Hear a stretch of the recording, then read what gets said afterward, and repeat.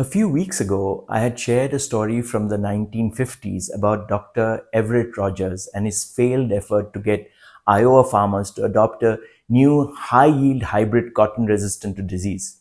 We talked about how this led him to craft his theory of diffusion of innovation. You'll find the link to that story in the comments.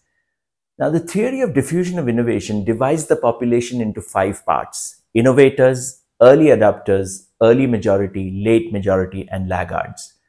Now, one of the things that early adopters give the early majority and they in turn give the late majority is social proof. This is what aids the diffusion of innovation. Social proof is a psychological and social phenomena wherein people copy the action of others in choosing how to behave in a given situation. The term was coined by Robert Cialdini in his famous book, Influence, The Psychology of Persuasion. People often assume that if many others are doing or believing something, it must be correct or appropriate. In fact, it is believed that it is to leverage this behavior that Steve Jobs decided to create white earphones for the iPod. He knew that when people saw other people using the iPod, they would be inclined to buy it themselves. However, the iPod was small enough to put into one's pocket and would never be seen. And the dominant mobile music product at that time was the Walkman, and the earphones for the Walkman were black. So if the Apple iPod also had black earphones, no one would know that the mobile device being used was an iPod. Having a white earphones indicated to other people that the person was listening to an iPod. As the number of early adopters grew, the number of people visible with white earphones and hence iPods grew. This gave the early majority the social proof they required. Now, because of social proof, people assume that, as I said earlier, many others are doing or believing something, then it must be correct or appropriate, even if it goes against common sense or their own better judgment. While following others might have been a good survival strategy in the past, it doesn't always offer advantages in the modern times. Today's story is about an experiment that proves that social proof is not always to be relied upon. Hi, welcome back to Stories at Work, a series where I share real stories from across the world that you can use when you want to drive home a business point. Our website, storyworks.in, already has over 100 stories, and we are adding one every week. Let's start today's story, which I read in the newsletter I have often recommended in the past, Founding Fuel.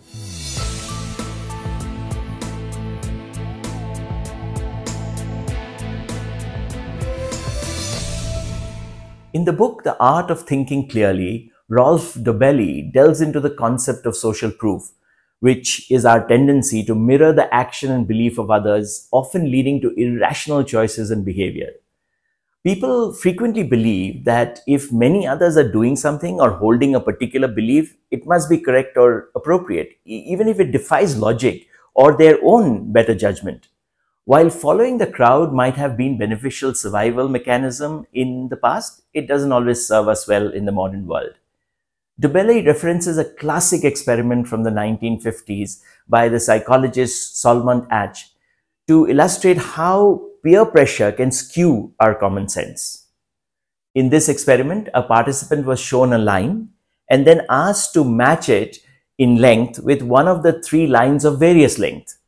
Now, when alone, the participant easily identifies the correct line because the differences are pretty huge. However, when placed in a group with actors who intentionally choose the wrong line, the participants often conform to the group's incorrect choice. This experiment shows that in about 1/3 of the cases, people will go along with the group even when the answer is obviously wrong to them. Why does that happen? Now, historically, copying others was a good survival strategy. Now, imagine this is 500 years ago and you are with your hunter-gatherer friends in the jungle and suddenly everyone starts running. Would you stand still trying to figure out if the perceived threat is real? Or would you instinctively run with the group? Those who followed the group survived, while those who didn't likely perished. This deeply ingrained behavior persists even today, despite no longer always being advantageous. There are times when social proof can be useful. For example, if you're in a foreign city and unsure where to eat, looking and choosing for a busy restaurant filled with locals can be a good strategy. I use it whenever I'm traveling on the highway. However, it's important to be cautious when companies claim that their product is superior simply because it's popular. Popularity doesn't necessarily indicate quality. Remember the words of English novelist William Somerset Maugham: if 50 million people say something foolish, it's still foolish. What a story. Where in business can you use this story? Here are a few use cases. The first use case is when exploring the power of social influence and making strategic use of social proof. The experiment by Solomon Asch demonstrates the powerful impact of social influence on individual behavior. Just like Steve Jobs used the white earphones, what social proof can you leverage to help people adopt the changes you are driving? For example, let's say you're driving more sustainable behavior by individuals in your organization, and you have set a few things that you'd like them to follow or like them to do. What if you change the lanyard color for everyone who signs up and displays the new behavior? The new lanyard color becomes a social proof. When people see a lot of other people wearing the new lanyard, they too would conform to the sustainable behavior you're driving because they want to fall in line. The second use case for the above story is when you are driving the message of critical thinking over conformity, just the opposite.